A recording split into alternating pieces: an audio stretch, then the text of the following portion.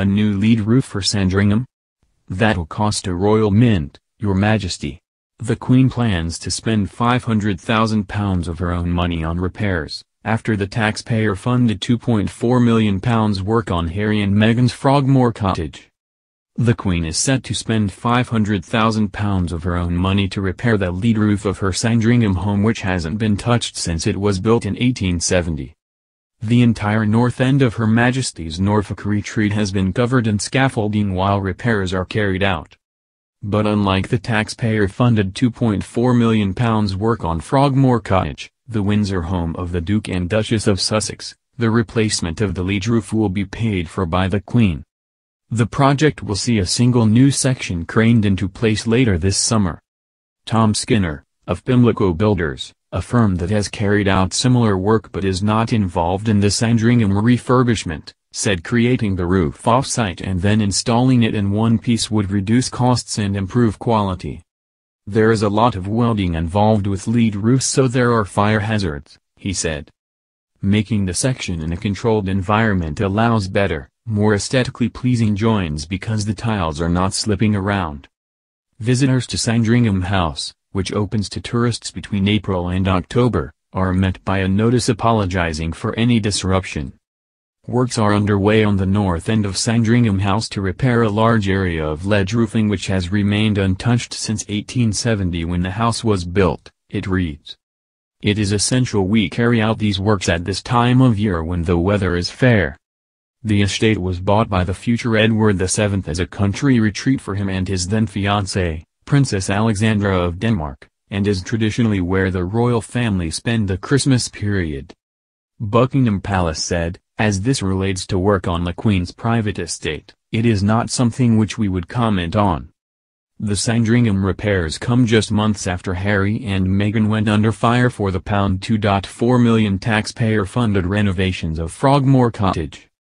Harry and Meghan were living together at Nottingham Cottage in the grounds of Kensington Palace after their engagement in November 2017.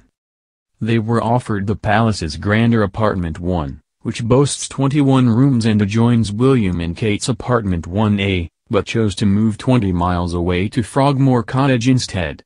Royal expert Robert Jobson, who wrote a best-selling biography on Prince Charles last year, told Good Morning Britain, "It's costing far too much money, £2.4 million.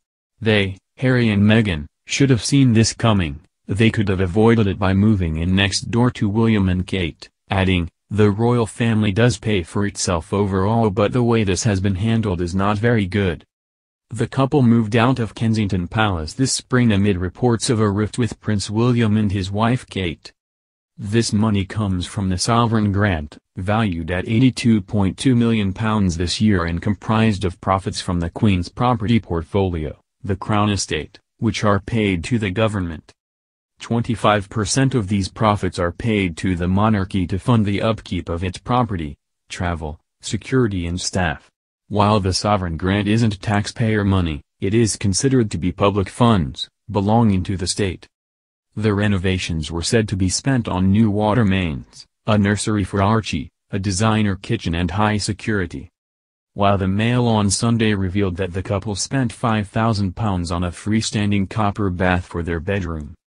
Plans are being discussed for a tennis or badminton court, which could cost up to £30,000, while £20,000 of fast-growing greenery has been planted for added privacy, the Mail revealed in June. One of the biggest and most controversial elements of the couple's move is the security bill, which comes on top of the construction bill and was reported this week to be a whopping £750,000. Critics have called the spending outrageous, but friends of Harry and Meghan, who reportedly employed the interior designer used on celebrity hangout Soho Farmhouse in Oxfordshire, insisted today, it really isn't as grand as some people might think. The £2.4 million substantial overhaul of Frogmore Cottage, a gift to the couple from the Queen, was approved by Her Majesty, but it is still not complete, with the costs set to rise by up to £600,000 because of landscaping and more decorating. Even fans of the royals were scathing about the cost online, with one tweeting, "The taxpayer should not be paying for Harry and Meghan's home refurbishments. They are taking advantage of us."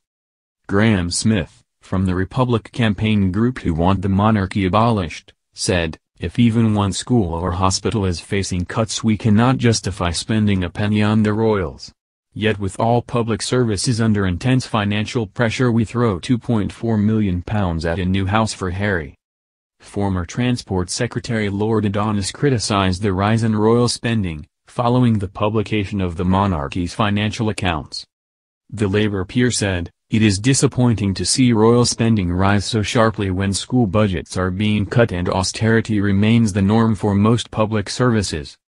I hugely admire the Queen, but the royal family should lead by example, and they are not doing so in the case of their own state-funded spending."